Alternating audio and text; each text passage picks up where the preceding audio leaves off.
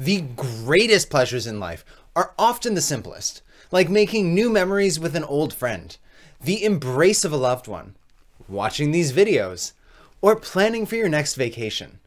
The ability to remember and learn is one of the key aspects to your identity. It situates yourself through time and enables the processing of new information. Now imagine if that slowly starts to slip through your fingers, fragment by fragment.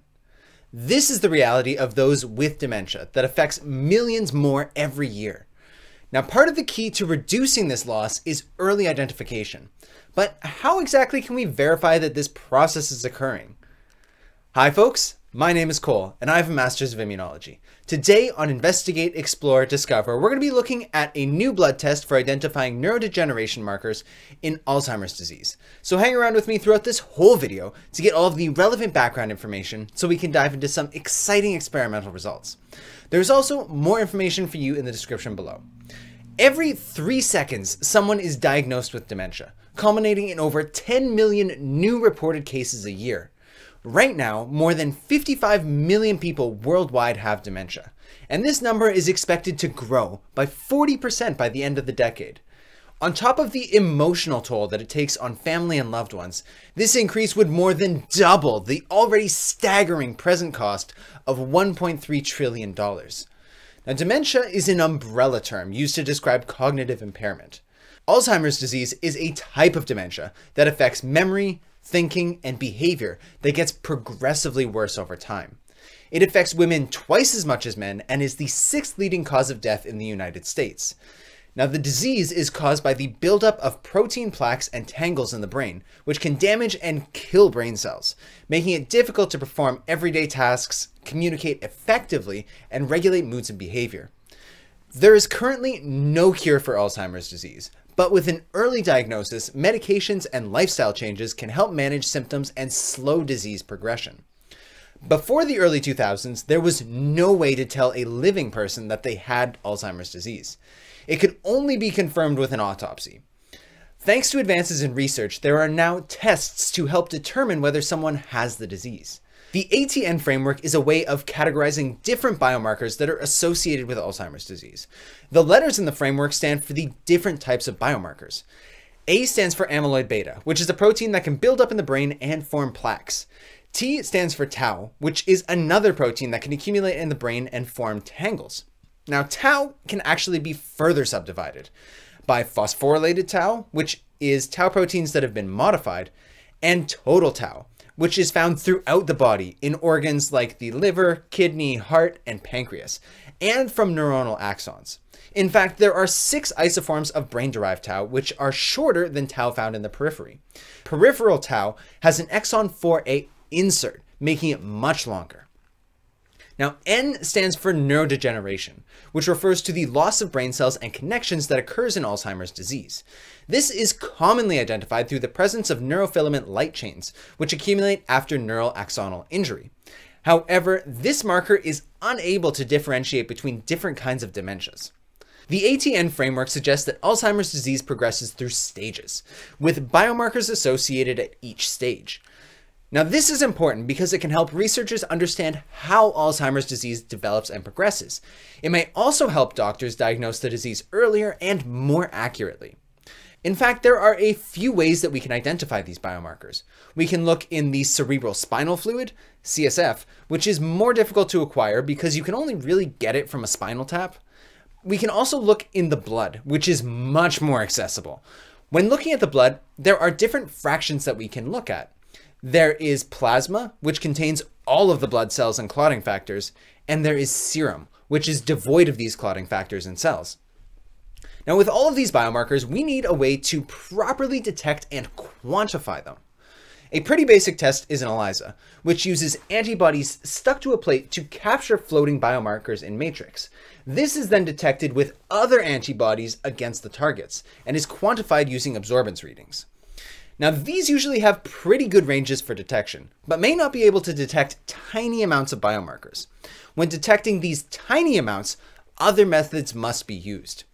A newly developed ultra-sensitive method called the single molecule array, or SIMOA, uses antibody-coated beads to capture the target biomarker.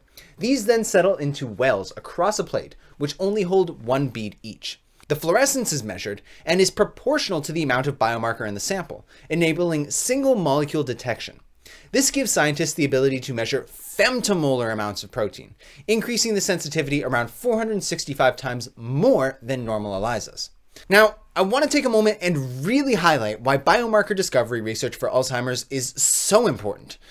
Collecting cerebral spinal fluid is not the easiest task in the world. To ensure wide-reaching diagnoses, we need to have an easy-to-collect fluid like blood. Now, following the ATN framework ensures that the diagnosing tools at our disposal are robust. We have these markers for CSF, and in the blood, amyloid beta 42/40 and phosphorylated tau are used. However, taking steps to have a functional blood neurodegeneration biomarker can ensure more accurate diagnoses. With accurate diagnoses, we can make sure that people are implementing steps to slow the progression, like exercising and following a ketogenic diet. Now, if you also think that these are some important reasons to research this topic, go ahead and tap the like button. This brings us to the paper that we're focusing on today.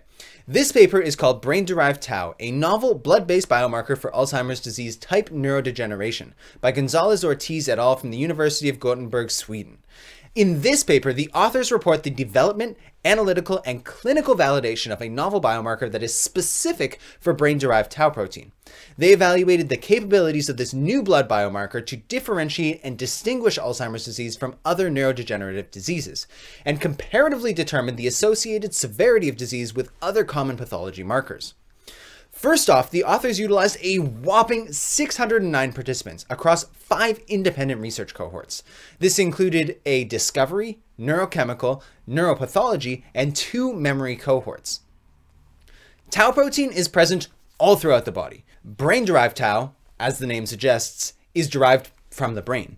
This form is shorter, lacking the exon 4A insert. The authors used sheep to make an antibody that was specific for brain-derived tau, which they called tau-J.5H3.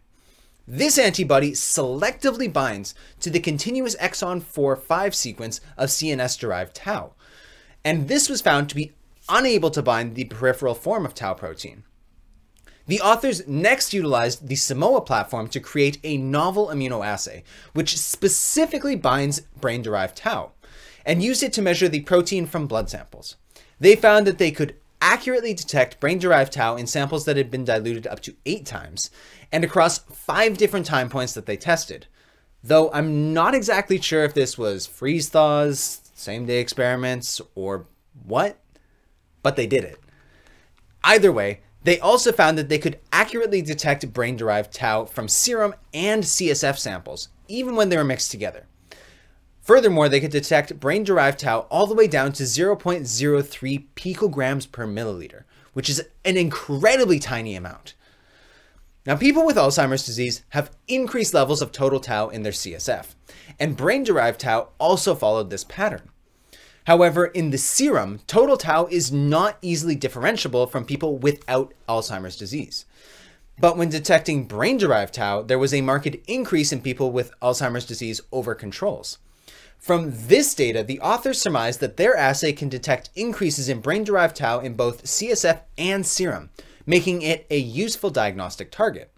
Neurofilament light proteins are found abundantly in CSF of people with Alzheimer's disease, and it is also found at increased levels in the serum compared to controls, but was unable to accurately diagnose Alzheimer's. Serum brain-derived tau, on the other hand, could more accurately predict the presence of Alzheimer's disease. When the authors tested the plasma of individuals with Alzheimer's disease, so having these cells and clotting factors present in the matrix, there was no marked increase of neurofilaments. But there was an increase in brain-derived tau. The authors found that increases of brain-derived tau in plasma were diagnostic of only Alzheimer's disease, and was able to differentiate from other forms of neurodegeneration.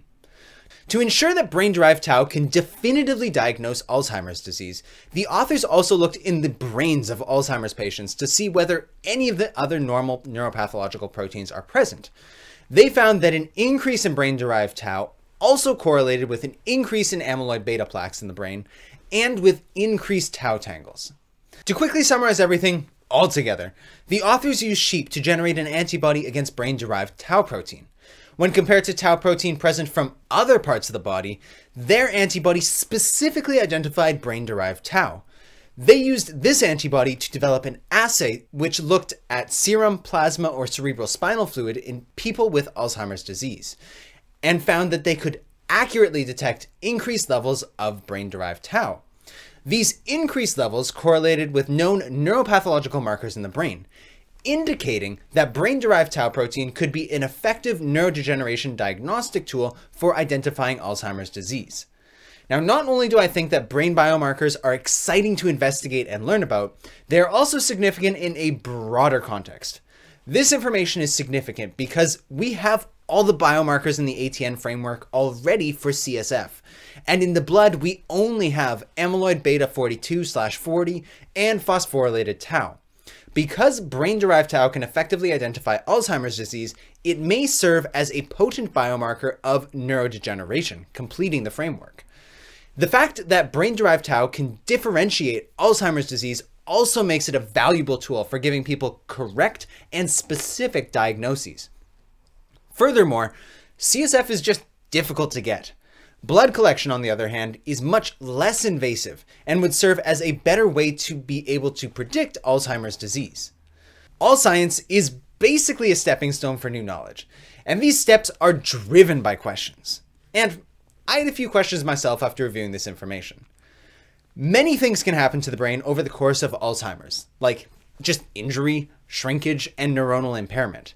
However, there must be a reason for the release of brain-derived tau into the blood. So what exactly is the cause for the release of brain-derived tau?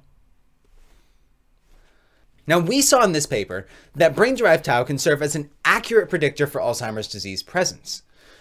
But when will this be available for everyone? Will this be used as a general screen that people can get as part of their regular checkups? That way, people can take steps to decrease the onset of Alzheimer's disease, like exercising and eating healthier. The population that we typically do tests on are white men. With that in mind, do these results change when comparing brain-derived tau secretion across sexes? For that matter, how will it compare in different ethnic backgrounds? As always, though, my final question revolves around you.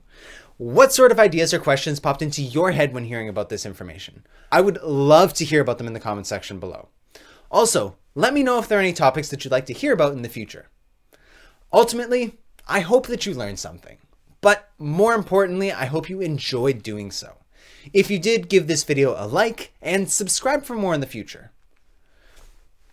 Well, that's everything for today. Thank you for watching, and I'll see you next time.